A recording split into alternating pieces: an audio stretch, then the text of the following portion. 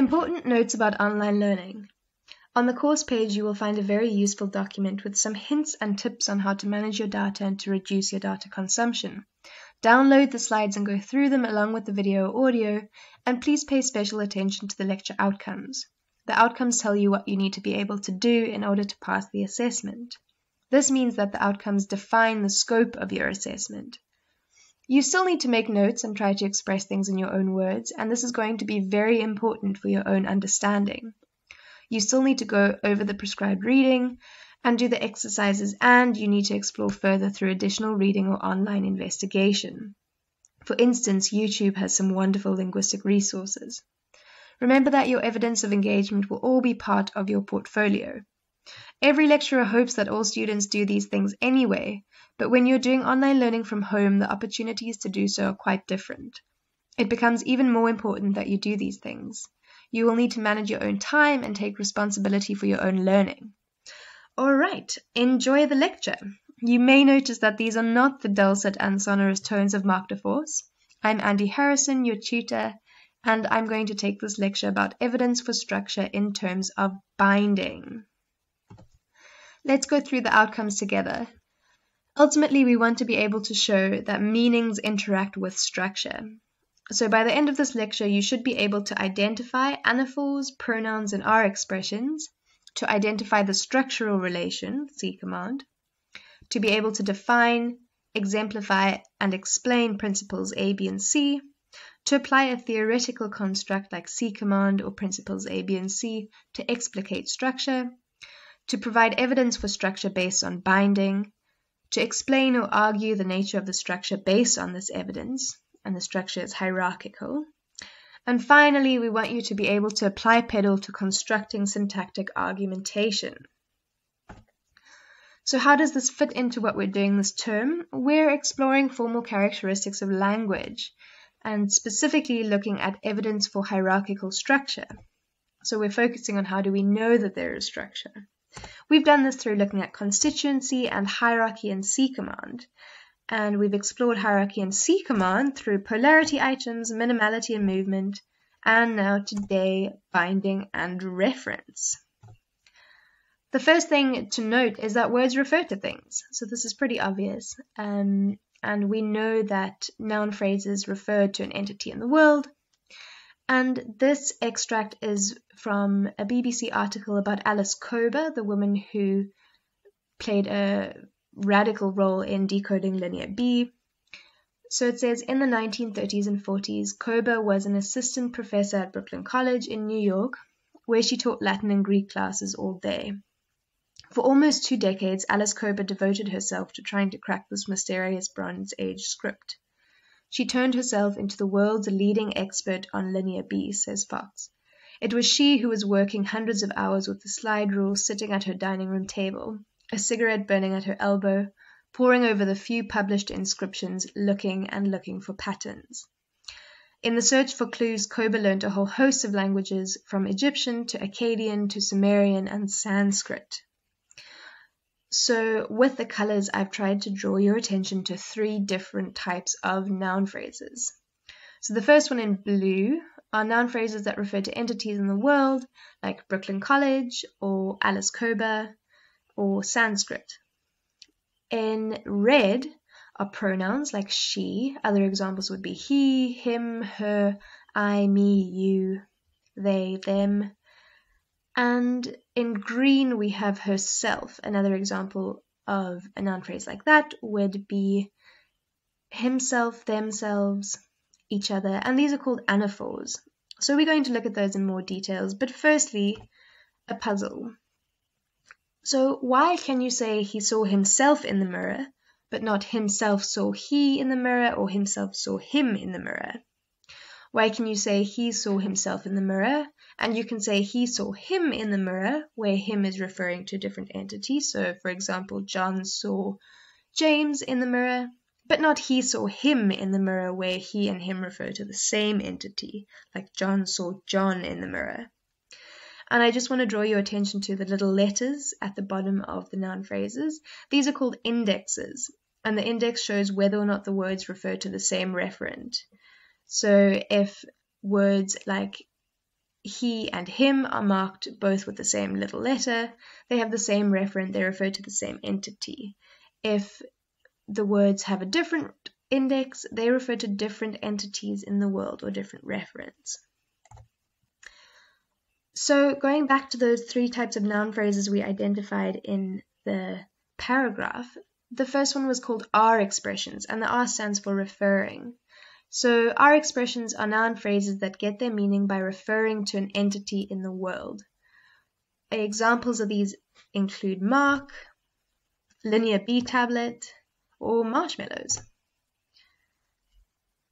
Next we have anaphors, and these are noun phrases that get meaning from another noun phrase in the sentence. So for example, herself, themselves, or each other, or himself. In their example, we have Alice Kober turned herself into a world expert on linear B. Herself refers to Alice Kober, and the NP Alice Kober is giving meaning to herself.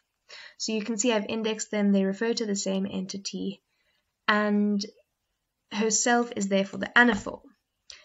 A quick note, antecedent is a noun phrase that gives meaning to another noun phrase, and in this case Alice Kober is the antecedent because it's giving meaning to herself, the anaphor. In the second example, the children told themselves not to be frightened. Themselves refers to the children, they're co-indexed, which means they have the same referent, and the children is acting as the antecedent and themselves is the anaphor. In the final example, Tundi and Jeremy liked each other. Tundi and Jeremy is the antecedent. Each other refers back to Tundi and Jeremy, the noun phrase, and so it is the anaphor. The last type of noun phrase that we looked at in the paragraph were pronouns, and these are noun phrases that may get their meaning from another noun phrase in the sentence, but may not. For example, I, me, you, he, him, she, her, they, them. For example, one can say she loves Nadia, where she could be someone like Maria, and she stands in for Maria, but Maria is not mentioned in the sentence. So in this case, the noun phrase does not get its meaning from another noun phrase in the sentence, because she loves Nadia, it's talking about two different entities. In the second example is similar. Jack enjoys talking to them. Them is a pronoun. It doesn't get its meaning from an entity in the sentence, but you know it's referring to something else outside of the sentence, right? In the example, the boys told us that they had eaten all of the rusks. This is an ambiguous sentence where they could refer back to the boys. So the boys told us that they had eaten all of the rusks. They had done it. Or the boys could be telling us that they, an unnamed group of strangers, had eaten all of the rusks. So in this case, the noun phrase could get its meaning from the boys, or it could be referring to a different entity outside of the sentence. The last example is the same. Kelsey thinks that she is cool. Kelsey could be thinking that she herself is cool. And so the noun phrase in that case could be referring back to the noun phrase earlier in the sentence. Or Kelsey could think that Maria is cool, and so it refers to another noun phrase that is not in the sentence. And this brings us to binding theory. So binding theory determines whether a pronoun or anaphor is correct in a particular setting. That is, it determines when an anaphor must be used instead of a pronoun or an R expression. So the definition of binding is dependent on C command. So we say the definition of binding is A binds B if and only if A and B are co-indexed. And remember, we said that co-indexing was two noun phrases that have the same index. That is, they refer to the same entity. For example, Enzo smiled at himself in the mirror. Himself and Enzo are co-indexed because they refer to the same entity. The second condition for binding is C command. So A must C command B. And let's test this with the same sentence we had. Enzo smiled at himself in the mirror. The requirements for binding, the first one is co-indexing. Are Enzo and himself co-indexed? Do they refer to the same entity? Yes, they do. So we can tick off that requirement. Does Enzo C command himself? C command, as we remember, you look at the node that we're looking at. So Enzo, the noun phrase, you go up one node down another one, and everything underneath. So yes, we can say that Enzo does see command himself. And this means that Enzo binds himself. Himself is bound by Enzo because we fulfilled the 2 requirements for binding. Okay. The binding domain. So this is a phrase that is brought up often in binding, and it's really important that you understand what binding domain is. So binding domain is the smallest sentence containing the noun phrase in question. So if we're looking at he, what is the smallest sentence that contains the noun phrase in question? And that would be, he was a good soccer player, right? So we can see that this is an embedded sentence within a bigger matrix clause, and that is he, the binding domain of he, right? If we look at another noun phrase, Tulani, the smallest sentence containing the noun phrase is this entire tree diagram. That's the smallest sentence containing the noun phrase Tulani. So that is the binding domain of Tulani. So binding domains will differ depending on the type of sentence or what you're looking for, but it's a really important thing to understand, right? So let's go back to our puzzle. We said, why can you say he saw himself in the mirror, but not himself saw he in the mirror? And why can you say he saw himself in the mirror, and you can say he saw him in the mirror, but not he saw him in the mirror when him and he refer to the same entity? In a similar vein, why can you say he liked Josh, where he refers to someone else, like Enzo, Enzo likes Josh? And you can say Josh likes Josh if you're talking about 2 different Joshes. But you can't say he liked Josh, where he and Josh are the same entity, or Josh liked Josh when it's the same Josh, or himself liked Josh. These puzzles will be resolved when we talk about the principles of binding. And so ultimately what we've come to realize is that binding dictates the behavior of anaphors, pronouns, and R expressions. And it does this through the use of 3 principles. So the first one is principle A, which is about anaphors. And principle A states that an anaphor must be bound within its binding domain. So to recap, binding happens when 2 entities are co-indexed. So A is co-indexed with B, which means they refer to the same entity, and AC commands B, right? So in the first example, Jamie said that himself was happy. We're going to find the anaphor, which is himself, and its binding domain is the smallest sentence that includes the NP in question, which is himself, and that is himself was happy, right? So now we can see that the problem arises because himself is co-indexed with Jamie, which is its antecedent, but Jamie is not within its binding domain. Therefore, it's co-indexed, but it's not in the same binding domain, and that violates principle A.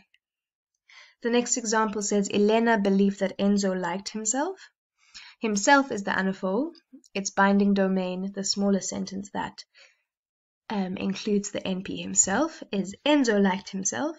And you can see we don't have any problems here because the anaphor is co-indexed with Enzo.